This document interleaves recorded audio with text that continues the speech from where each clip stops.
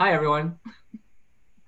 Yeah. Um, so yeah, I mean, so you're getting a sense in these early shows. I'm sort of, I don't want to say regurgitating some things that we did earlier, but I had to get some shows done pretty quickly. Um, but but how wonderful it is to just focus an hour on Chopin and his music. The first recording. Do we remember Arnaldo Cohen from the series? I You know who don't. that is? He was a very, again, I had the benefit. He was also on the roster of the management company that I worked for. He's still alive. He teaches at Indiana University now, but he was a Brazilian pianist and has this incredible technique. And he came to the States for his recital debut tour, and he was brutally assaulted in New York, where he was hospitalized. And and never came back. Came back, he was coaxed back here I think he was in his late 50s, and then started his career up again. And that's when he appeared on the series. He just vowed he would never come back to to the United States. And he's really, I mean, I when I worked in Philadelphia too, we presented him as well. Just a really, really wonderful pianist, especially in Chopin and Liszt repertoire. But we had a question earlier. Maureen asked, like, wasn't Liszt a virtuoso, and how can you compare the two? I mean, how do I know? But but Liszt, the difference, as I had said, I mean, Liszt was sort of like Paganini, where Paganini was the first real virtuoso, where people swooned over him, and the ladies were swooning all left and right, and that happened with Liszt. And Liszt concertized all over Europe constantly, and as I said in the show, Chopin didn't concertize that much. He But didn't have the stamina for it, did he? that yes, and that was a large Yeah. reason for it too. But he also was a very shy, reserved man, and he didn't have the Liszt was this huge personality. They were quite different humans. And you see that, in comparing the virtuosi, the technical demands on both their music. Um, Liszt's music, the piano music, is quite difficult to play, on par with Chopin, and many pieces much harder than Chopin. But he always had a chip on his shoulder about being revered as a composer in his lifetime, Liszt. Whereas Chopin was really adored across the board. His compositions and his playing were just that he was beloved during his short lifetime. And I alluded to they had a complicated relationship. I mean, the Opus 10 etudes were dedicated to Liszt, and Liszt got Chopin's music published. He introduced him to a music publisher, but there was a very competitive edge to them because they were these two, the great pianists of that period. So there were egos involved, where Chopin didn't feel Liszt's music was really heartfelt. He thought it was very, very technically demanding, but didn't feel like it had a lot of soul. And I have a quote here, a rather long quote from Liszt. And again, the Opus 10 etudes, that was the first selection tonight. Chopin published them in 1833, 23 years old, a couple years after he arrived in Paris. So here's a list on Chopin's personality. The Polish word zal, as if his ear thirsted for the sound of this world, which expresses the whole range of emotions produced by an intense regret through all the shades of feeling, from hatred to repentance. He repeated it again and again. Susceptible of different regimens, it includes all the tenderness, all the humility of regret, born with resignation and without a murmur, while bowing before the fiat of necessity, the inscrutable decrees of providence, but changing its character and assuming the regimen indirect as soon as it is addressed to man. It signifies excitement, agitation, rancor, revolt full of reproach, premeditated vengeance, menace never ceasing to threaten if retaliation should ever become possible, feeding itself meanwhile with a bitter, if sterile, hatred. So he felt like, you know, Chopin always had this regret, but it was all tangled up, and he expressed this regret through this myriad of emotions. And I don't know if to go so far as a sterile hatred, a bitter, sterile hatred, but he paints a picture of a man who was very sort of difficult to read, and that sort of was Chopin's MO. He kept to himself. He kept his opinions to himself, and basked in the adoration and adulation from his contemporaries. Like I alluded to it when we spoke of him when I did the program on Iconoclast, you know, and I quoted Schumann. Schumann adored Chopin, and it wasn't mutual. But Schumann never knew that. Schumann never knew it. So it was an interesting, complicated man. You know, it was interesting. So we had Arnaldo Cohen start the evening, and then we had the mazurkas, the three mazurkas, and performed by Jonathan Biss, which, I mean, Jonathan's been to the series a number of times. Would you associate Jonathan Biss with Chopin? He doesn't really play a lot of Chopin. It's very unique. I mean, I thought he played them beautifully. But he doesn't, that's not really where he's focused his repertoire. And it was curious in that in this whole recital, he only approved the Chopin for broadcast. Oh. Yeah. So it was very, very unusual and unique. And when I saw that, I said, aha, I have to include that. I have to include the mazurkas. So does anybody know what a mazurka is? Well, it's a dance. I mean, it's a Polish waltz. Polish waltz. So it's it's a Polish dance, but it's in three times, just like a waltz. Yeah. So that's exactly what it is. It's a Polish waltz. With the emphasis on the second beat. And the emphasis on the second beat. Correct. So you know, these mazurkas, like, you know, these are these character pieces and dances that Chopin had brought into the repertoire and made them a regular part of the repertoire. The Polonaise of Blehach, what do we think about that? It's the heroic Polonaise. It's one of the most popular Chopin pieces. What'd you think? I like the use of dynamics and the acceleration in those downward arpeggios towards the end. It just was amazing. And then the drop down to pianissimo right before the end was stunning. That's right. Right on, Gary.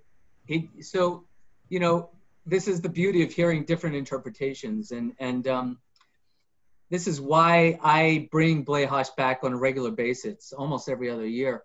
I find his shaping and his voicing in his piano playing to be quite unique and wonderful, and especially excelling in Chopin.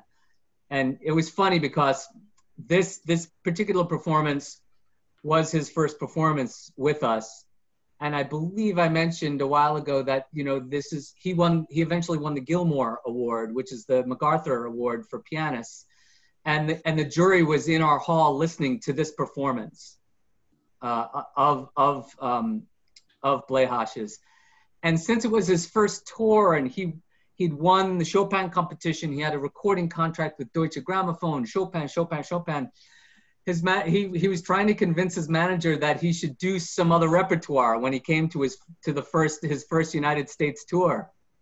And his manager said, "No, you're nuts. Play Chopin." So the entire second half of this program was Chopin. And wow. And it was really wonderfully played, very unique voicing, unique dynamics. His interpretation was really, it's, you know, not your standard heroic Polonaise, for sure. But that you spoke about that, Gary, about the pianissimo, when he dropped down to pianissimo toward the end of that, it was just breathtaking. Yeah. And the use of rubato was just, it's also extraordinary. Absolutely. Rubato without too much. It was all very, like what I appreciate about him, it's very, he's very tasteful. It's never overdone. And sometimes even subtle, like maybe too subtle for some, but I really appreciate that about his playing. The heroic Polonaise, if we recall when I had spoken about Chopin earlier, that Chopin hated these titles. He thought the music should stand on its own and hated program music, didn't want any titles associated with his music. But here's where the title comes from. I have a quote from someone named George Sand, who's a very good friend, as we had said previously. So Just George Sand said, quote, "The inspiration, the force, the vigor, there is no doubt that such a spirit must be present in the French Revolution. From now on, this Polonaise should be a symbol, a heroic symbol." And that's why it's called the heroic. It was from George Sand.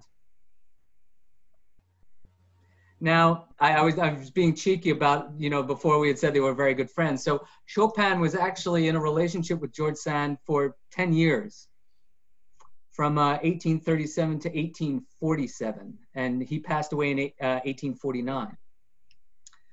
So they had an impassioned affair, and they traveled. There's a famous trip that they went to Mallorca when he was, and they had some problems with their accommodations, and they stayed in this abandoned seminary, and it was cold and damp, and it really exacerbated Chopin's symptoms from supposedly tuberculosis, and he got very, very ill.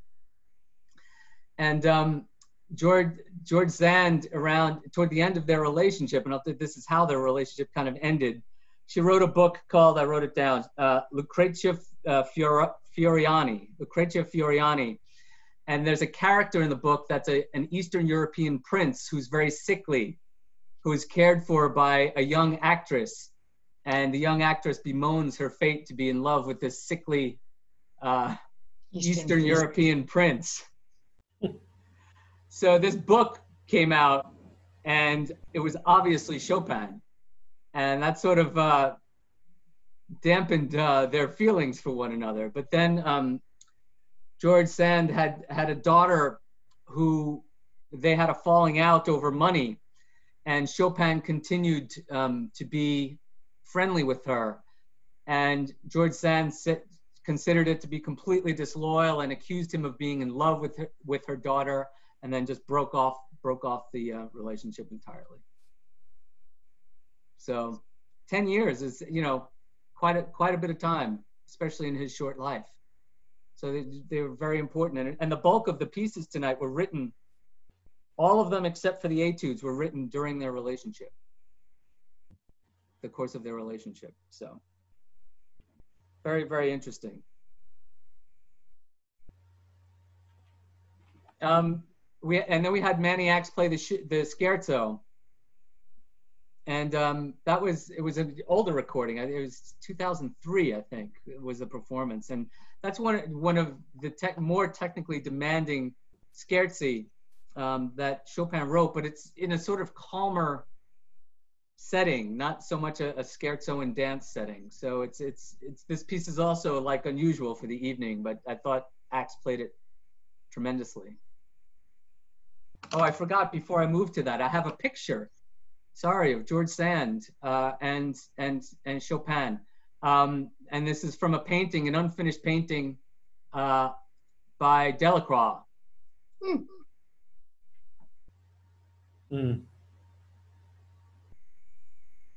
So there's that. Oftentimes the head is cropped and used quite a bit for Chopin, but that's a painting by Delacroix.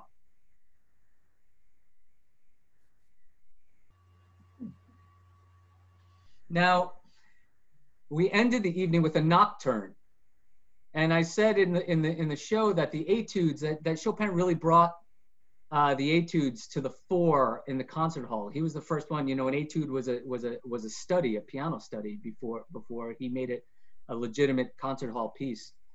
But the nocturne was not his invention. Does anybody know who invented the nocturne?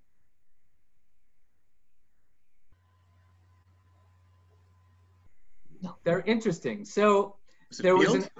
Sorry? Was it Field? John Field? That's exactly who it was. Well done, Brian. John Field, who was Irish, an Irish pianist and composer in the early 19th century. He started, I think his first nocturnes were published in around 1808, 1810. And he had great admirers, and Chopin being one of them. And Chopin took that form of the nocturne and just made it very, very, very popular. So you should look out for, go to YouTube and seek out John Field's nocturnes. They're lovely, and they're very similar sounding in a sense to Chopin. Derek, why is it called a nocturne? What's the basis of that anyway? Well, it's supposed to be a sort of night setting, a nocturnal setting. Okay. I mean, that's really the crux of what it should be. Whether Chopin goes beyond that, it's arguable. Yeah. Okay. Yes, Robin. When I was pregnant with my first child, we got.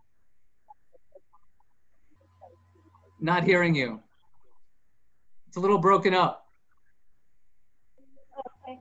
When I was pregnant with my first child, we bought Chopin Nocturne to play to our daughter in Euro. Can you hear? A little bit. So when your daughter was born, you bought a CD of nocturnes. No, when I was pregnant with her, we bought it, and I played it while she was in utero. Mm. Wow. Oh, what? That's good. That's wonderful. It's wonderful. They're beautiful pieces. I mean, there's they're beautiful little gems of pieces, these nocturnes. Eric, can I ask a question? Sure. When I listen, I think I'm not alone. Of course, every composer has his own voice and his distinctiveness, but sometimes some have the feeling as soon as you hear a measure of Chopin, you know it's Chopin and couldn't be anybody else. Is that a general feeling that people have, and was that appreciated by his contemporaries as well, that the stuff that he produced was really had a unique voice? Yeah, absolutely, David. I mean, when we focused on our show in the Iconoclast, there's a reason why I considered him an iconoclast, and there's a reason why I entitled this piece as the Polish iconoclast, romantic iconoclast. His voice is unmistakable. When I played that recording, we played a blind recording of, I forget what. It could have been this Heroic Polonaise the last time. I think it was. Yep. Everyone just Chopin, bam, Chopin, unmistakable. And I think that here he was, what you speak to as his contemporaries, that he was a novelty for sure. He came from Eastern Europe and had this singular voice with that virtuosity that was highly unique at the time. I don't think there's any question. I mean, when I love that quote, which was unattributed to a person, but someone in attendance of his first concert saying he killed all the pianists dead, with his first step into Parisian culture. I mean, it's just, there are not many people that can make an entrance like that.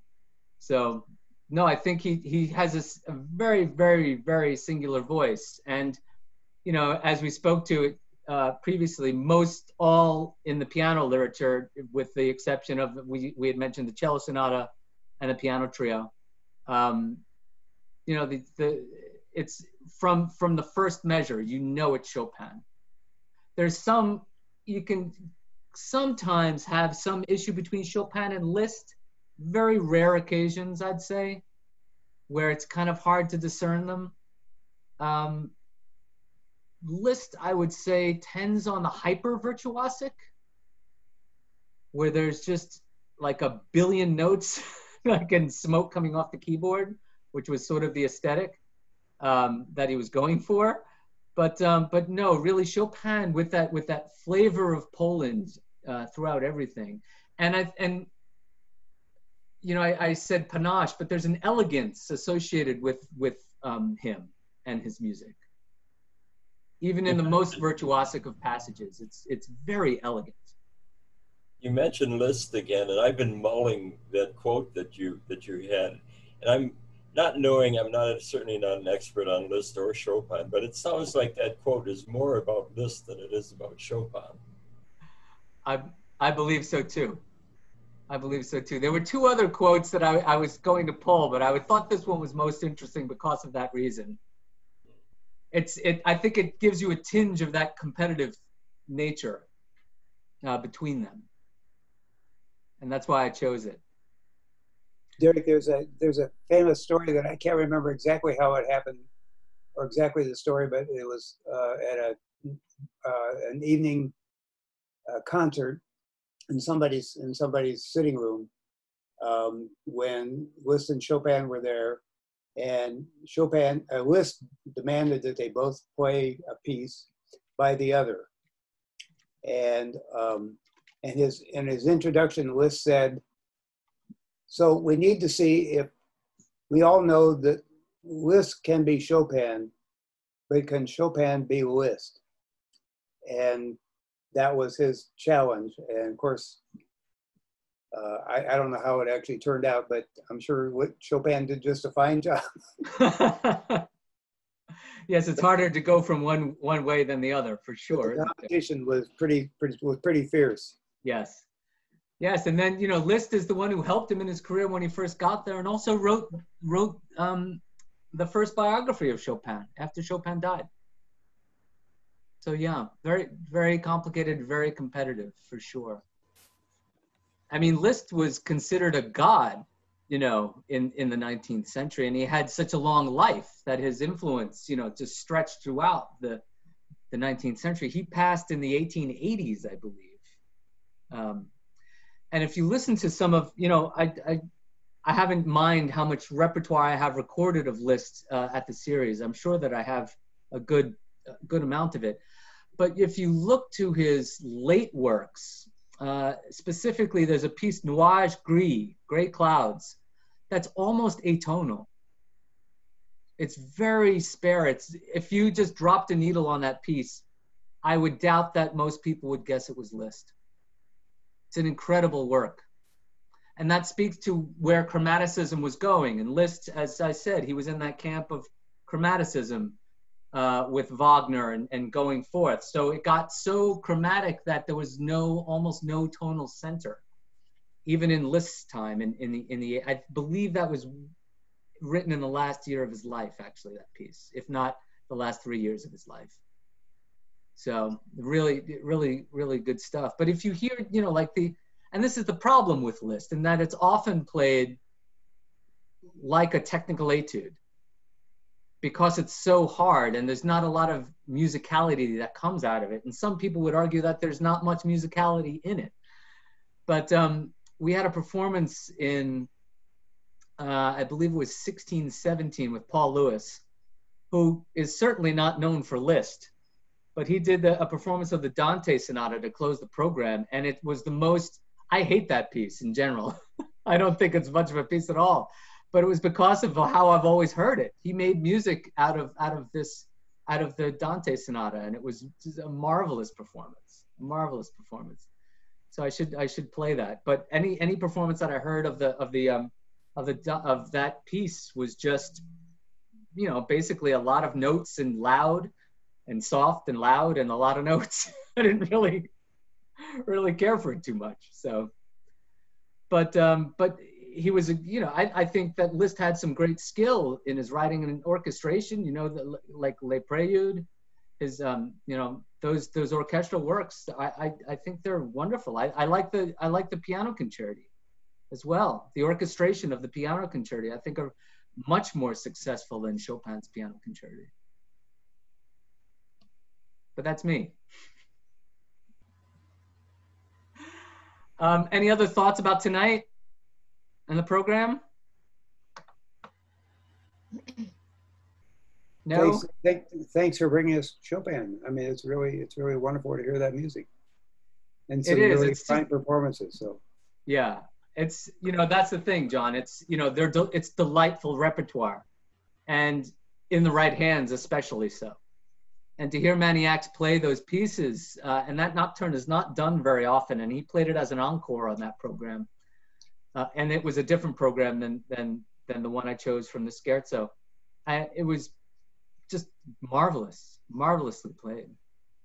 Marvelous. That program that you picked that piece, the Manny piece from, was that the one when he did ballades, Brahms and Chopin ballades? No, it was that program I don't have the disc for, and I'm very sad about that. But no, this was a mixed program. That was later than the Ballade program, I think by 2 years. Off the top of my head, I can't remember. Because that Ballades program was really wonderful. It was a classic Manny. Classic Manny. No, we're lucky to have him. Yeah. Nevia, did you have something? That it's just an aside, and it's not musical. Whenever we get to travel again, maybe some of us will be able to go back to Paris, where there is a museum of the romantic life, the Musée de la Vie Romantique. And it's mostly one section of it about the life of Georges Sand, but they have a plaster cast of Chopin's left hand, and also, I believe, some letters and things that they exchanged, in other articles that they exchanged while they were together. So it's kind of an interesting place to get a little bit of an inkling of that time period. There's furniture and other things, and of their life together, actually. Wonderful. Thank you. Thanks for letting us know. Yeah. Anyone Derek else?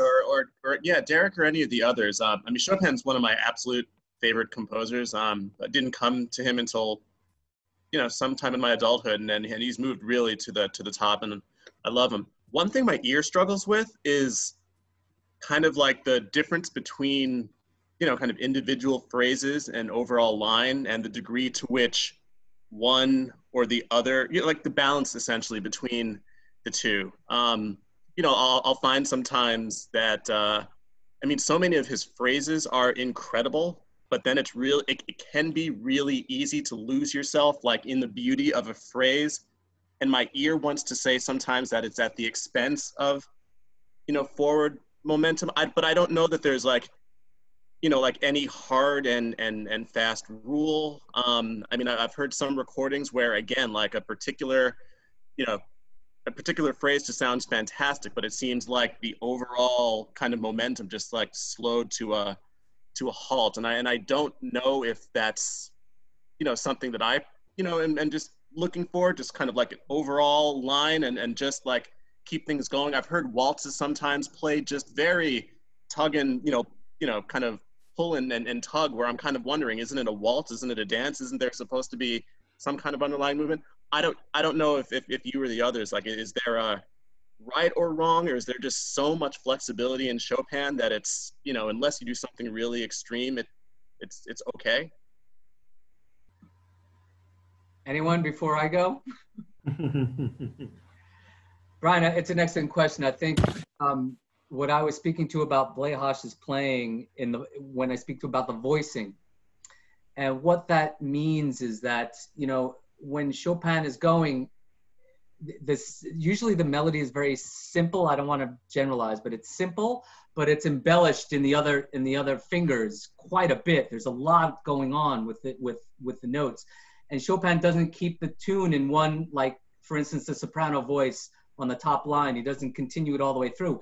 He'll start there, and then he'll pass it interior, and then have embellishments above, and then it will go, and then it will go down to the bottom. So it's a matter of the pianist being able to bring out these lines and to lessen the embellishments and the other things that are going around. So sometimes it's hard to trace the linear aspect of a phrase in Chopin. Does that make sense?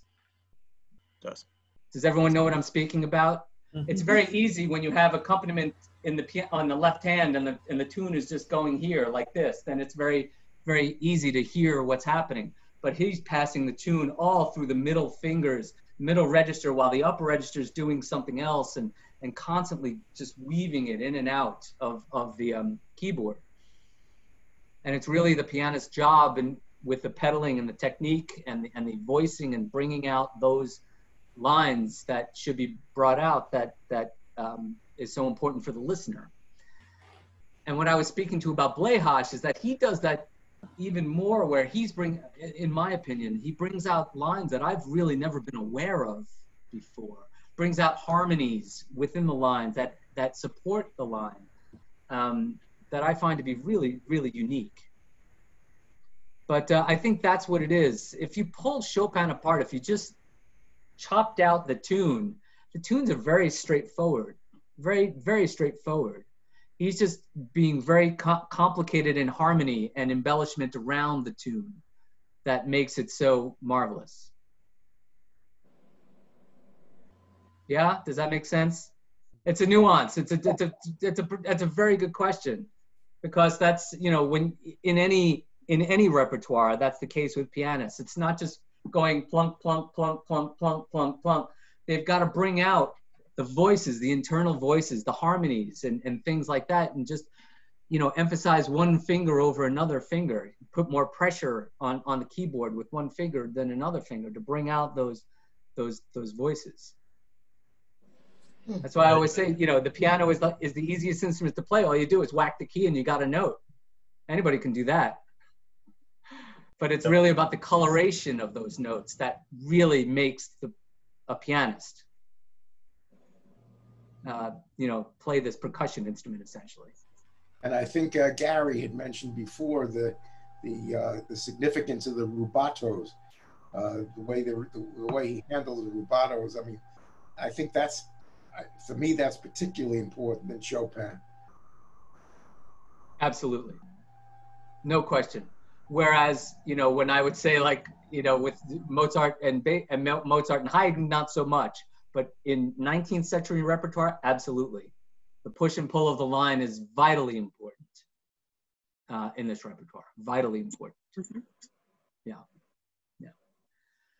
I'm glad So, you mentioned inner voices, bringing that, because that's one thing I really liked about the Bleihash interpretation.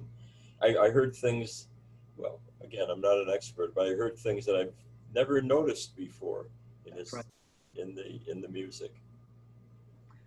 That's exactly, I mean, I couldn't agree with that more. And that's what I really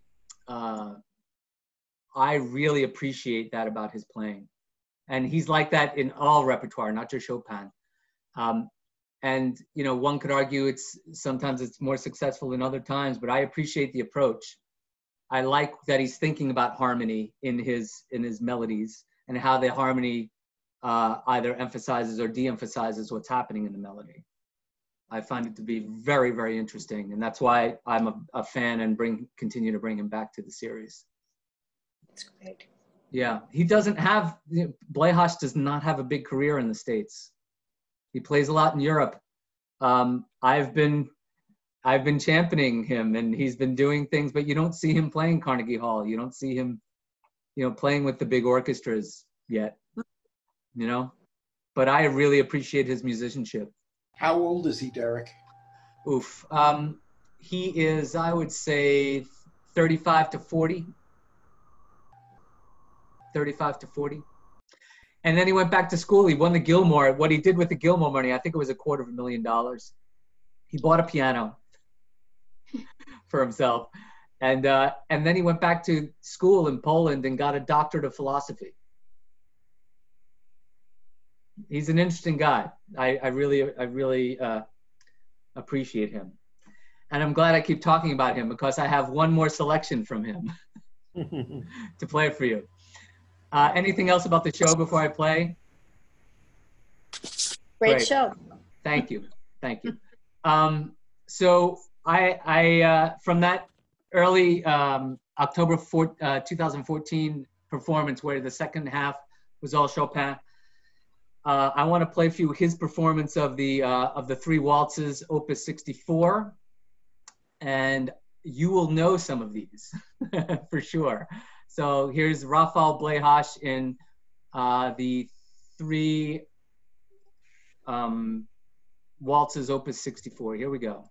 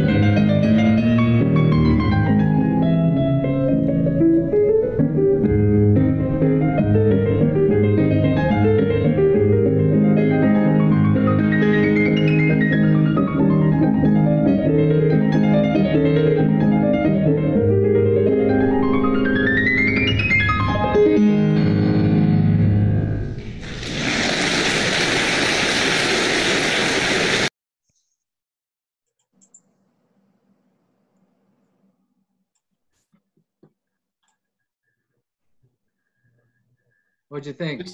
I was just going to comment because I listened carefully to what Brian was saying before, and the skillful way that Blechach uses the adjustments of tempo so that when he uses the rubato artfully, he's never self-indulgent, so it doesn't lose that shape and that that forward motion, but it doesn't stop him from giving the phrases in their beauty their due, but he always, with good taste, manages to move on and to resume tempo and to just the right tempo to go on.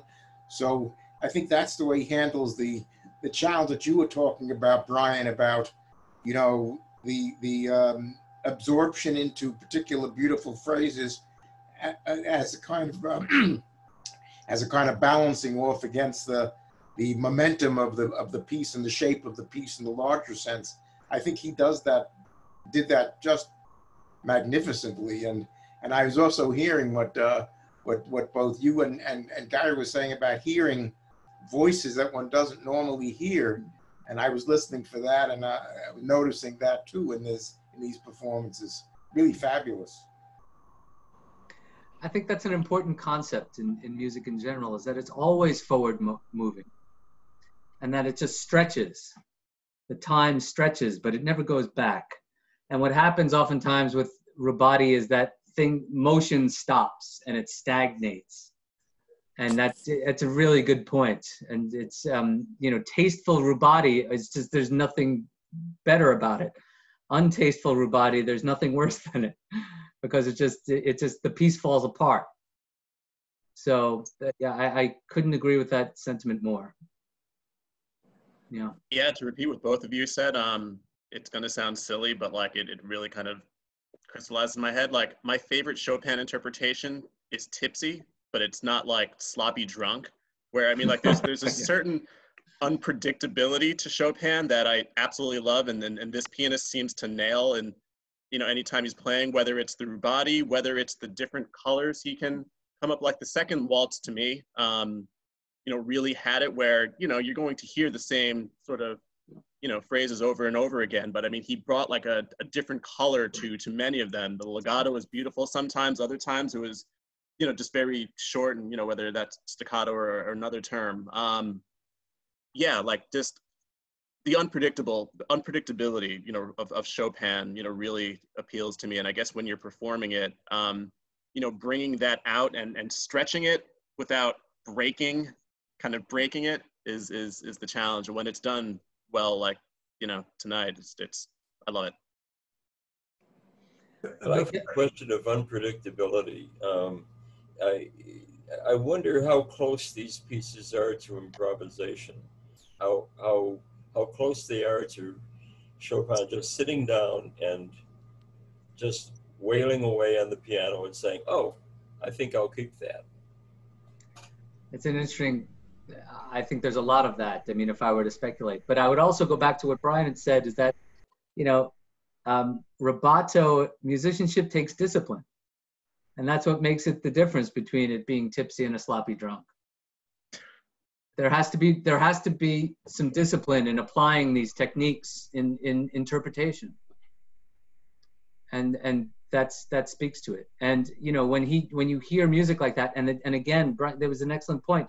Each time the tune came back, he did something different. Each time he colored it. It was piano. He took some time. You know, it was just it was never the same. And just all that, nothing crazy, right? There was nothing, you know, you're like, oh, what's he doing? Or like shocking. But he just colored it differently each time. It was so wonderful, especially in the second one. So if there's something of the improvisational in Chopin's creation of these pieces, there certainly was nothing improvisational about Blechach's performance.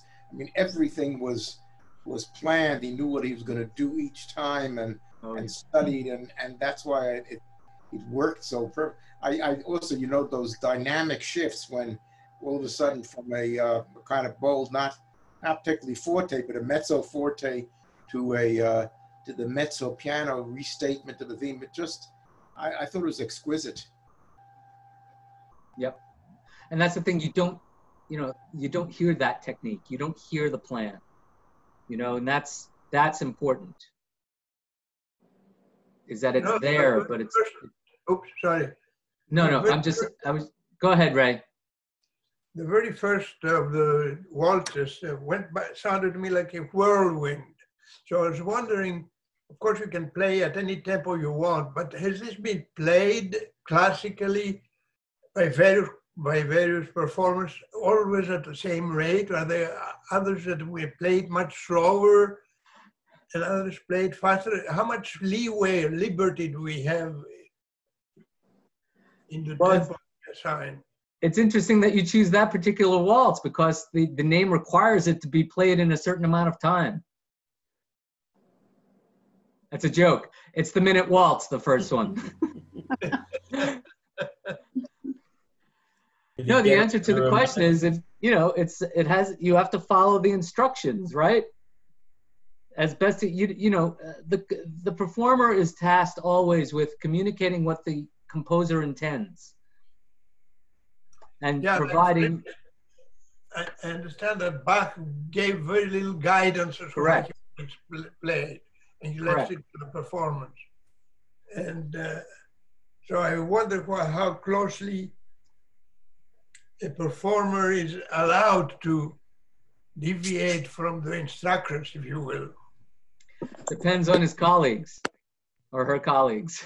It's an excellent question, and that's what I mean about being disciplined. There are certain, I don't want to just lend it to performance practices, but stylistic necessities to approach a repertoire in a certain way. Comparing Bach to Chopin, that's, they're very far apart. Yeah, Chopin notated these Celerandi and Rubati and Ritardandi. He notated all that. Bach rarely. Bach has spare dynamic markings, whereas Chopin has very clear dynamic markings. Yeah. But in a way, there's a parallel with Bach that if you talk about the distinctiveness of Chopin, the other composer you think of, that as soon as you hear a measure of the music, you can pretty well know it's Bach, even though he's working in the Baroque language, but somehow you have that same sense. As soon as you hear a couple of measures of it, you know that it's Bach. Could I ask you one other question, since you mentioned this question of minute waltz? I had understood that minute was a misunderstanding, that it was really a minute, that it was a small waltz, and then it was interpreted as having played in a minute, but that was a later on interpretation, but that was not what the original appellation was. Is that just not correct? I honestly don't know. I only learned this. I learned that one from Bugs Bunny. A great teacher, by the way. Yes. But and I don't know the answer to that, and I can look into that. That's possible. But and nonetheless, it's not due to Chopin. Chopin did not put any headings on his pieces. Yeah. Are there any other questions? Well, thanks again for joining. Thank you very much again for doing this. Next week, we focus on Leos Janáček, an entire hour of Janáček. So I'm really and I can't be here. So we're looking at his a few of his piano pieces in the midst. We're doing Melody, the wind sextet, and the complete intimate letters quartet. Oh, yeah. You're killing me. You're killing me. I try. What can I say, Greg? I try. I gotta Sorry go you away can't next make it. I gotta go away next week. I hope everybody has a good night. Thanks again for joining me. Everybody, thank you very much. Thank you, Derek. Okay, so long. Bye-bye. Thank you, Derek. Bye. Bye. Bye-bye, everybody. Thank you. Thanks, Ray. Thank you. Bye-bye. Bye.